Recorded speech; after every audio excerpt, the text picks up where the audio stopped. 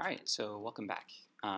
Today, what we're going to be doing is we're going to be using that row and column system we created, which is also what we based our movement on, in order to detect if we have a match. So the main idea here is really actually pretty simple. What we're going to do is, let's say that we have these dots here set up.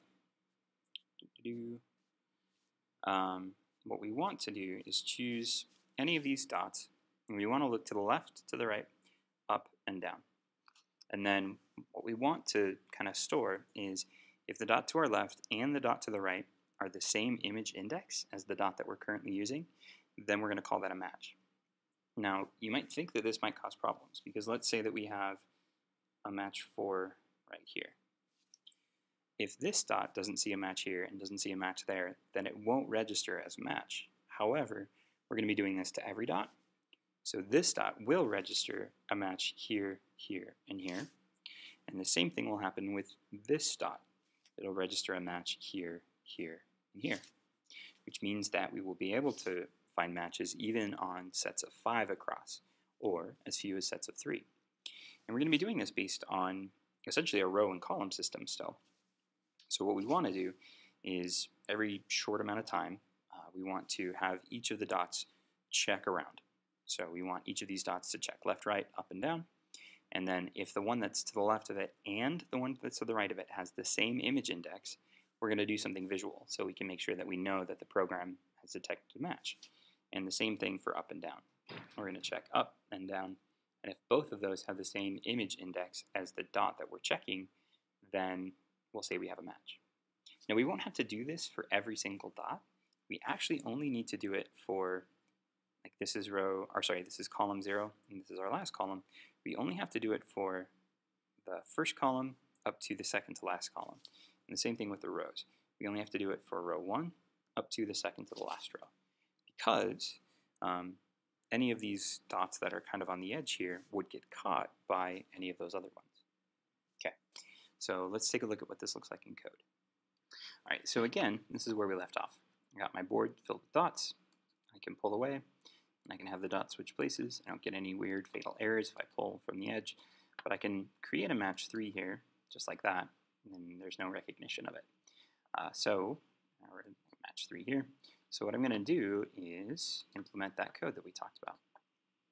So first thing I want to find is our dot or gem object, or whatever you're using as your game piece. So I'm going to open that up. Now, what I want to do is I want to keep track of, actually I'm going to create this alarm event that is going to be checking left, right, up, and down. And we're going to be using our rows and columns to do that.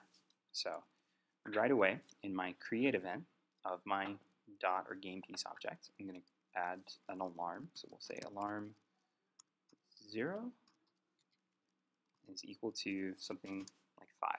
We don't want to be checking every single frame. We could put this in the step event, but that would end up being pretty system intensive. And 5 frames is the way I have my room set at 30 frames per second. It's 1/6 of a second, which most people won't even notice. Anyway, so now that I have that there, I'm going to click on Add Event, and I'm going to add the Alarm 0 event. So what I want to do is essentially have this check to the left and to the right. So I'm going to create a couple of variables I'm going to use here. And by using the var keyword to make the variables, I'm essentially just creating these empty containers, and var allows those containers to be anything. So I'm going to create var .1, .2, .3, and .4. And these are going to be the dots that I'm checking to my left, to my right, up, and down, respectively. So what I want to do is first check my dot that is to the left. So I'm going to check for horizontal matches. Now, I already have in here a variable for my width. So what I want to do is I want to check to see if there's an instance at the position at my width minus 32 with the same y coordinate. And then if there is, I'm going to check to see what its image index is. Then I'm also going to do the same thing for the right. I'm going to check to see if there's an instance position 32 to my right. I'm going to check what its image index is, and then if all 3 of our image indexes are the same, then I'm going to declare them all as being matched. So what I'm going to do here is I'm going to say .1 is equal to instance position, and I'm going to do x minus width y o underscore dot. So I have an xy position I'm looking for and an object I'm looking for, and I'm going to say .1 or sorry .2 is equal to instance position x plus width y o underscore dot. Let me zoom in here a bit so it's easier to see.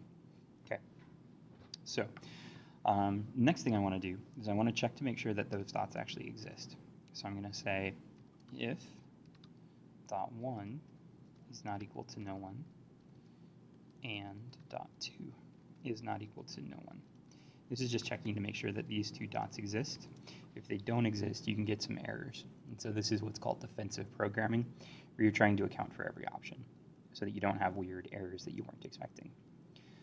Okay, so if those two dots aren't equal to no one, meaning if they exist, I'm going to say if .1 image underscore index is equal to id image underscore index. You don't need to have the ID there. I just like having it to make sure that I'm referencing the object this is attached to. So if .1's image index is equal to our image index and .2 image index is equal to id image index, then we're going to do stuff. So that fixed the red. Okay. So if their image index is equal to our image index, then what I'm going to do is I'm going to set all of them to be kind of grayed out. So I'll say id dot alpha is equal to 0.2. And I'll say .1 dot alpha is equal to 0.2. And .2 dot alpha is equal to 0.2. So what I'm doing here is I have this checking dots 1, 2, 3, and 4. I'm going to check for horizontal matches. I'm going to make .1 is equal to this, .2 is equal to this. If they both exist, I'm going to check their image indexes. If they're the same as mine, I'm going to make all three of us be grayed out. The next thing I want to do, kind of a little bit further down, is reset this alarm. So I'm going to do alarm 0 equals 5, so that it's going to be going off every 5 frames. Okay, so let me save this, and then we'll run it. Zoom out a little bit here. We'll save, and then we'll run. And we'll see if this works the way it should. Right now we're only checking for horizontal matches, so we should only see the pieces get grayed out if there are matches horizontally. So let's try to make a horizontal match here. Okay, so it did not gray out. Did I forget to set my alarm to begin with? Nope, I got alarm 0 equals 5. .1, .2, .3. X minus width.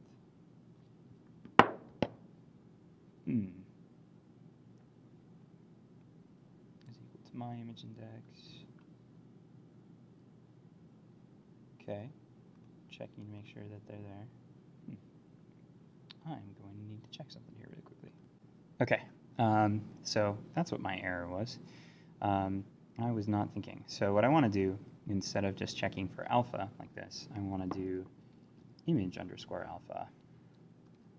Image underscore alpha and image underscore alpha. Okay, so if I save this now and hit play, you should be able to see the pieces gray out when I have a horizontal match. Some of you might have noticed that every time you hit play, you're going to get the same board again and again. Like this is the same board I had a second ago. Let me just switch those to show you. Yep, grays out. To have this randomize every time, when GameMaker starts up, it creates something called a random seed. And that random seed stays the same, which is what it uses to create random placement. But if the seed is the same, then the placements are going to be the same. So in order to make your board random every time, all you have to do is go into this create event here. And at the very, very top, before I do anything else, I'm just going to randomize, which is going to randomize that seed so that I get a different board every time. So if I hit play right now, I should see a board where I don't have those two orange with one up above it like I did before. But let's check. So yeah, this is a different board. But now you can see I'm getting matches horizontally, but I'm not getting any vertical matches. If I do this, it doesn't recognize the vertical match. So all I have to do is go back in here into my alarm 0 code, and I'm going to essentially copy this logic again. So I'm going to copy and then paste it down here. And instead of doing .1 and .2, I'm going to do .3 and .4. And instead of checking minus width on the x position and leaving y alone, I'm going to leave x alone and check minus width on the y position. And then I'm going to leave x alone and check plus width on the y position. And I misspelled width up there, so let me fix that. There we go. Now I'm checking to see if the instances exist of .3 and .4, and I want to check to make sure that .3 image index, .4 image index is equal to our image index, and then if they are, I'm going to make .3 and .4 grayed out. So if I save this and hit play, I should be able to see my pieces turn to gray when I have both horizontal and vertical matches. So looking right here, if I make a vertical match, I've got the pieces grayed out.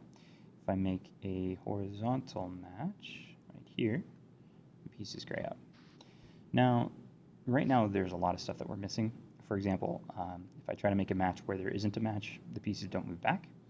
So that's something we're going to fix next time. That actually won't be too complicated, but we will take a look at that next. So for now, we've created a method to detect matches. So congratulations on making it this far. If you have any questions, please feel free to ask me in the comments down below, and I hope you have a wonderful day.